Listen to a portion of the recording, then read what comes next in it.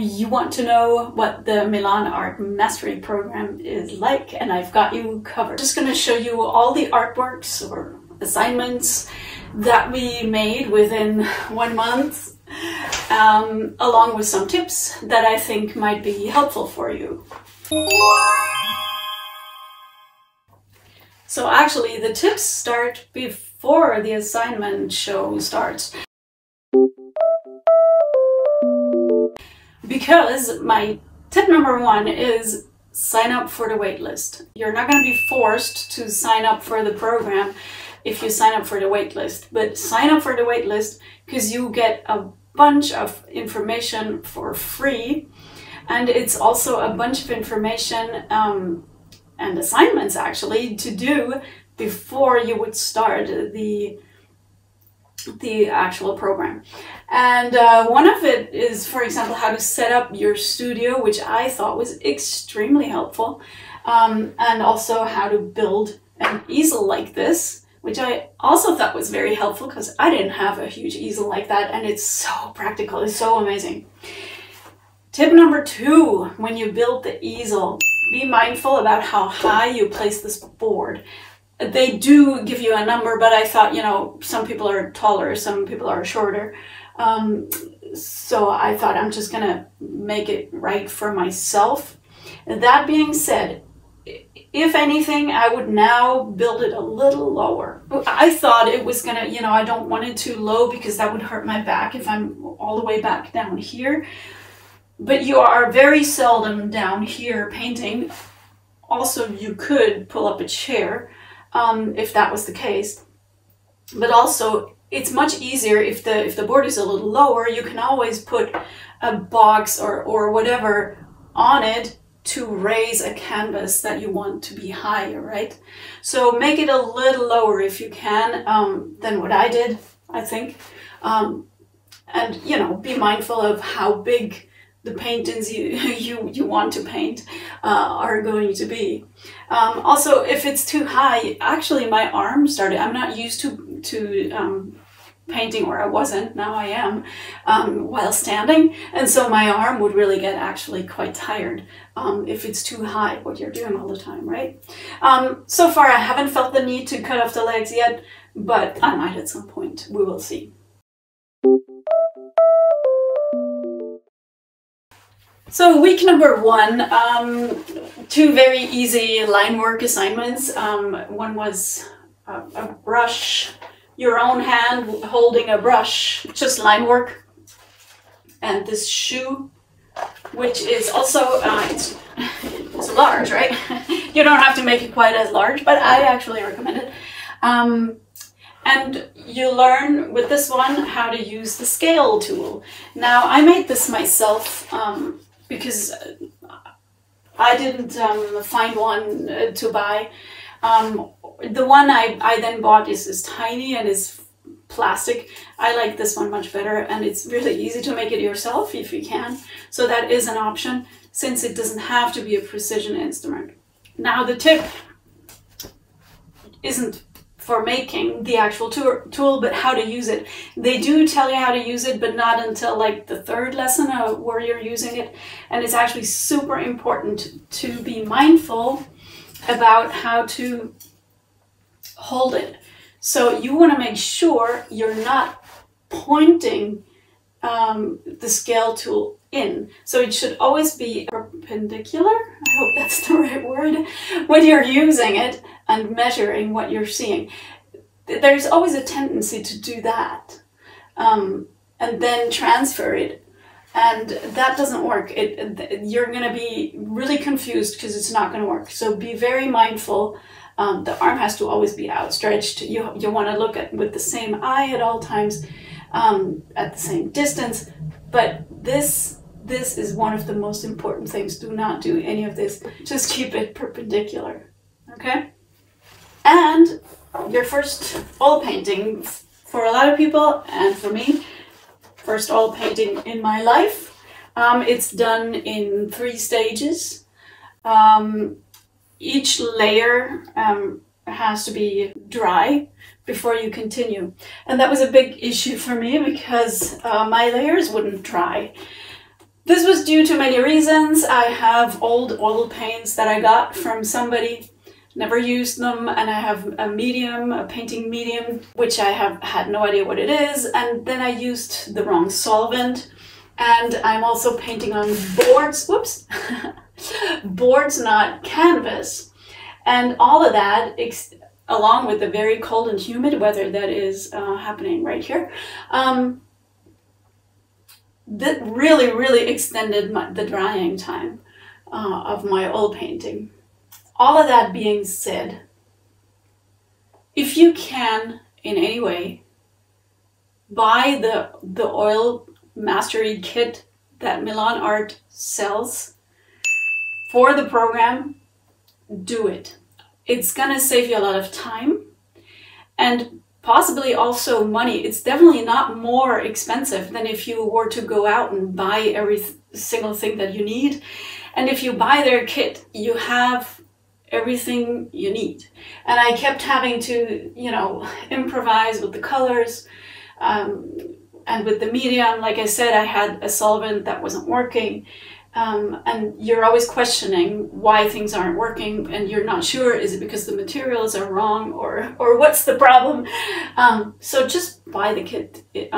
I think it's a great deal. I know it seems expensive, but oil painting is kind of expensive, so I would suggest go out and buy it. I then figured out a way how to do things after the second or third painting. Also, drying times got a little better because I was using the right medium. And I like using these boards because I got them from artists who were selling their stuff that they didn't need anymore. And they sold this stuff to me for a really great price. And I do find it important to have really good material, but it shouldn't be so amazingly expensive that you get hesitant about using it. So I find it a fine line between, you know, like get the most expensive oil paint that you can barely afford, then you're gonna be all stingy with it and you're not gonna dare to experiment. So find that line for you, whatever your financial situation is and however you are, how you are built, you know. You want to give yourself good material, but it shouldn't be so great and so expensive that you don't dare making mistakes. Another oil painting. This is from a source. You get to choose whatever, from about 20 different ones probably, whichever one speaks to you most or you like most. I had a lot of trouble again, just with the materials, because solvent and everything, I've already told you that. In this week, there were also, again, drawing lessons.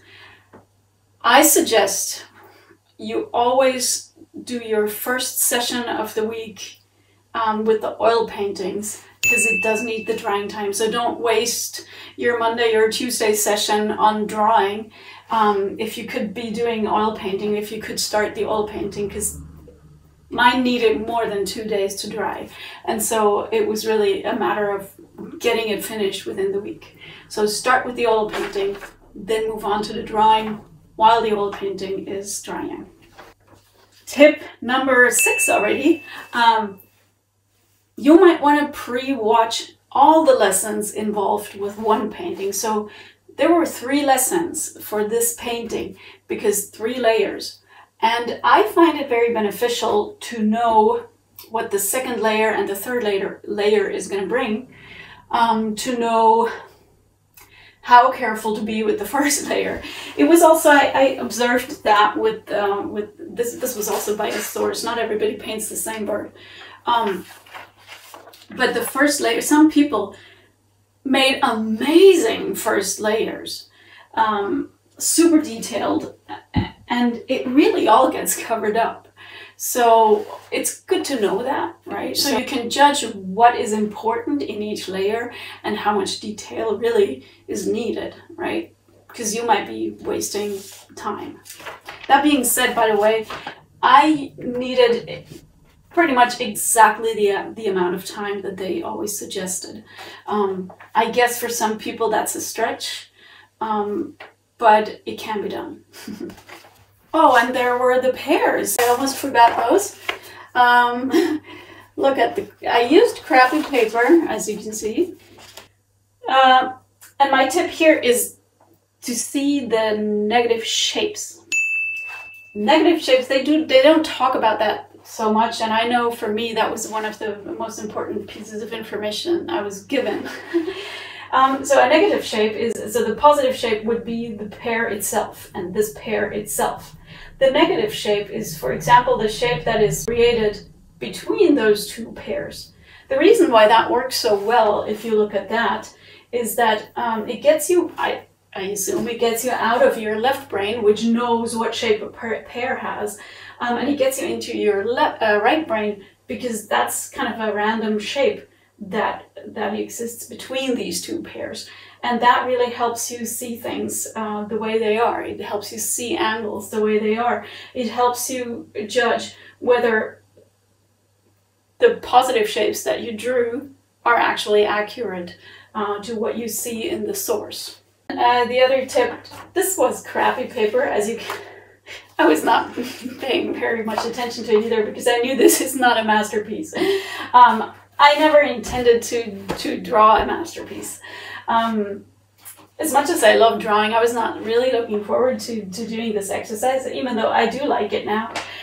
So drawing paper, there are so much different kinds of drawing papers out there. You really have to find the one you like best. This had a pretty rough surface, and it picks up the structure. I mean, the graphite picks up the structure from the paper, which I really like. The paper itself, though, is pretty windy. You wouldn't be able to sell this, probably. Not that I wanted to. So you want to give yourself the material that is good enough for you to be able to create a masterpiece. You never know if it's going to happen accidentally, right? Not also because if you work on crappy paper, it's practically impossible to create a really, really good piece of art. So you want to set yourself up for success. At the same time, this is the next tip, do not expect yourself to make masterpieces all the time. If you do, or if you expect that of yourself, you're not going to be able to move on within the time that they suggest. Like if they say spend 1.5 hours, no more than that, on doing this assignment, if you expect yourself to make a masterpiece within that time, you're not going to be able to move on. You're not going to be able to just say, okay, been there, done that, learned my lesson, and you're going to just get stuck over assignments. And that's kind of not the point in those first 3 months. You know, the masterpiece is where you can speak your own voice. That comes later. This is just about getting the techniques done, getting all that out of your way. Then we're already in week 3. So we have cardboard boxes. Cardboard boxes. This is from real life. So you gather your own cardboard boxes and an item of your choice. You set it up, and again you use the scaling tool. And my tip here is, this is charcoal now. We had graphite before. This is charcoal. You might want to try it out. Might want to try out your charcoal on whatever paper you're going to be using. This paper, it was interesting because, so you're going to be doing stuff like this. And as you can see, I mean, it does that anyway, right? No matter on what paper. But this paper, I mean, it basically just slides right off. I mean, I'm just using my fingers, and I can almost erase it with my fingers because it just doesn't, the paper just doesn't take it, you know. If it has this is a very smooth paper. The pear paper would have taken the charcoal much better. I'm not saying I don't like this, but you might want to know it and do it consciously, choose it consciously. So you might just have to try out different options that you have, and find out which paper you like best for whatever material you're using. And you might want to do that before you do your whole sketch, and then you realize the charcoal is just sliding right off of it. They talk a lot about planes. Different planes meet, like here we have a plane that meets this plane, and they have a different shade because of how the light hits it. Between two planes, you typically don't really have a line, and that's something I see beginners do. They draw a lot of lines. That's really only right in line drawings. And where you do shading, you don't often have real lines. It's just two planes of different shades meet. There is no line in between the two planes. Very rarely, like here, where this is an actual shadow, so it's not a line in that sense. So you want to be careful not to be drawing too many lines, but be aware that the line is really created by two planes meeting. I hope that makes sense. So now came Audrey. Week 3 is portrait week, your first portrait week. She has a bit of a mustache because I used the charcoal too heavily before finding the right line, and then I wasn't able to erase it anymore, and then I used white chalk. Now she has a bleached mustache, but oh well. Forgive me, Audrey. You're beautiful anyway. It's quite large. They usually tell you how large approximately it should be. My tip that I have here, make the size of the source either quite a lot different from what you're going to be drawing or painting, or exactly the same. If it's just a little smaller in the source and you're not using the scaling tool, you're just eyeballing it, you're automatically gonna like match the size of the source to what you're drawing. So it really helped me to have her a lot smaller in the source and then blow it up, or I would have needed her basically at this size. So at least be mindful of that your eye is going to want to transfer, if you're not using scale tool, if you're just using your eye, you're going to want to automatically do the same size. So for likeness, because as I said, we were mainly eyeballing this and using scale tool. To achieve a good likeness, I have a bit of a trick that I'm actually sharing in an extra video on this channel, so you might want to go and watch that video. So then we did the so-called monster painting. It's called monster because the very first layer, she looks a bit monstrous. I was really looking forward to that. You actually get, I think, one of those lessons.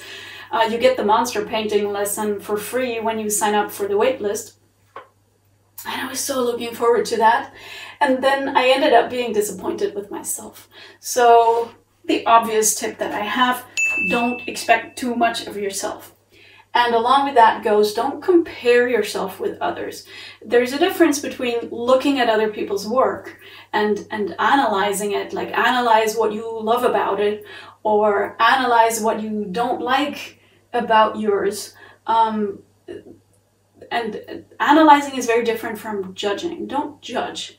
And a very important thing is, do not ever compare your beginning to somebody else's middle. It's not being fair to yourself. So you don't know how much experience the other people have, or how little they have. So, considering that woodpecker was my first oil painting ever, I think I did fairly okay. Of course, other people produce more amazing paintings, but also I have had a lot of painting experience, though not with oil. So somebody who has not had any painting experience might also not want to compare themselves to me, because we have different setups. So don't be unfair to yourself.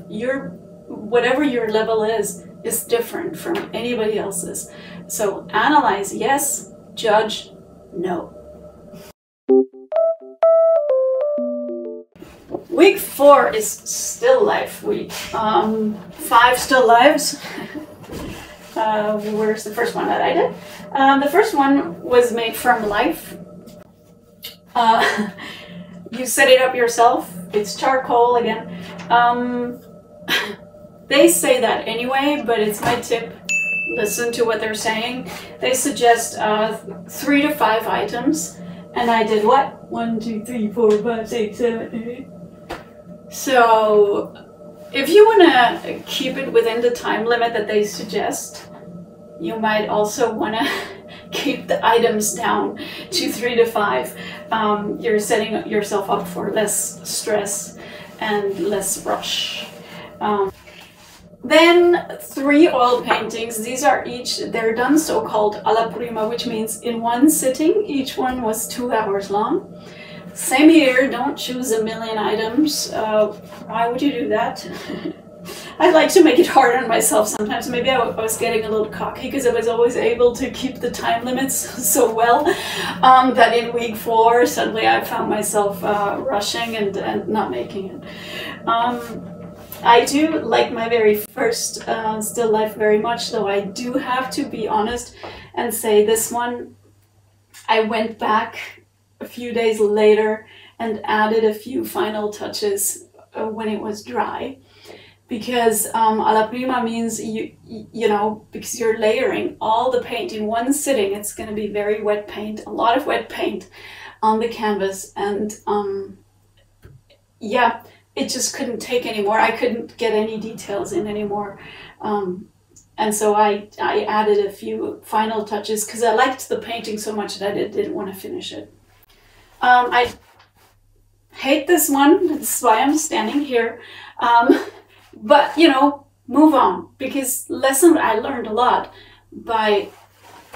It's just the composition is not successful. I chose items that are not great. And I rushed through some important things, like this plate is so off shape-wise. I should have been more careful when doing that. Things like that. It was just not so successful. I'm happy with the third one, which is a more classic still life. And in the last one, somehow the lessons started settling. And I started understanding how alla prima works, because you still have to be very careful with the first layer being thinner, and then you build up the paint, and so that you don't just slap on too much paint in the very beginning and then, you know, nothing works anymore. It just seemed that they didn't say some important things in the first lesson. So either they didn't say it or I didn't hear it. But my tip here is read the textbook. I had kind of forgotten that. We get this great textbook that really, you know, gives all the lessons again in writing. I don't think that there is extra information that you don't get if you only watch the videos, but it's just a different way of learning if you read things. And if I had read the textbook, I would possibly not have made these mistakes that I made on these 2 paintings, because maybe the information would have stuck. So read the textbook. And then there is a last still life. This is charcoal again, and this is made from a photograph. So it's not a real life still life, but you take a photograph, you choose one of their sources, you make that. And I have a tip that goes along with this, or any really charcoal or graphite drawing, which concerns the kneadable eraser that you're going to be using. Because I myself have learned a really great way to use this thing, and I don't see too many people who seem to know this trick. So I made an extra little video that you can watch on my channel. So these were all the artworks that we did within the first month or the first 4 weeks. I have one general one, another tip. If you happen to have to wear reading glasses like me, do not forget to step away from the canvas. So it's a little bit problematic because I need it for this distance, and then if I get further away, they're uncomfortable. But you need to keep stepping away to see what you're doing, whether what you're doing has the effect that you want, or just to generally keep an overview of what you're doing. So yeah, you really, really want to not forget to step away. That's a tip with or without reading glasses. But it can be a bit tricky with reading glasses. Also, if you have still life set up, then you have to look at like this. Oh, whatever. Schedule your drawing sessions maybe Sunday evening or Monday morning. I always need to click on every lesson and look at how long the drawings, separate drawing sessions are, and then schedule them into my week so that I can set myself up for success. Because if I'm not organized like that, I might not be able to jam them all in. Also because of drying times, like I said, right? So I really, really want to do this within the given time. I mean, within the 1 year time. I really have my mind set to that. I do not have a mentor. So my next tip concerns accountability, because nobody is going to call me and say, hey, Katja, where's your assignment? Because I also paid the whole thing in one go, so I have all the lessons already. And nobody really, except for me, cares about whether I finish it in time. I care a lot, but you can help yourself with accountability buddies. There is a forum that I highly suggest that you're a little bit active in. Just exchanging yourself with other people. And maybe find a couple people that started at the same time as you, and you can build up like a small group who, and keep yourself accountable. I'm doing it with this YouTube channel. I hope to post every month. And if you're watching this in the future, you can already see whether I'm successful or not. I really hope I am, and I really hope that at the end of December I'm going to be done with this program. We shall see. So my last tip, if you are considering doing this, if there is, if you're wondering, is this going to be worth it? Is this the right thing for me? My tip is do it. Do it. Do it. The price is incredible. What you're getting, it's so structured, and the lessons are so in-depth. These people really know what they're doing. Do it. Just do it. So, if you think this video was interesting, please give me a thumbs up. I would love for you to subscribe. You know how YouTube works. This channel is so new. Nobody's gonna find me unless I get a little bit of traction. So that would be fabulous. Like I said, drop me a line if you have more questions that I did not address, and I will address it next time. Thank you so much for watching. You can subscribe to my channel, but you can also subscribe to my newsletter on my homepage. And of course, you can follow me on Instagram. If you subscribe to my newsletter on my homepage, you will receive coupons for some of my art that I sell. Soon I will sell originals, but I'm also selling prints, and I'm selling some of my art on products. And you will receive a coupon if you subscribe to my newsletter. So why don't you do that? Everything is linked, and I really, really hope to see you again. So take care.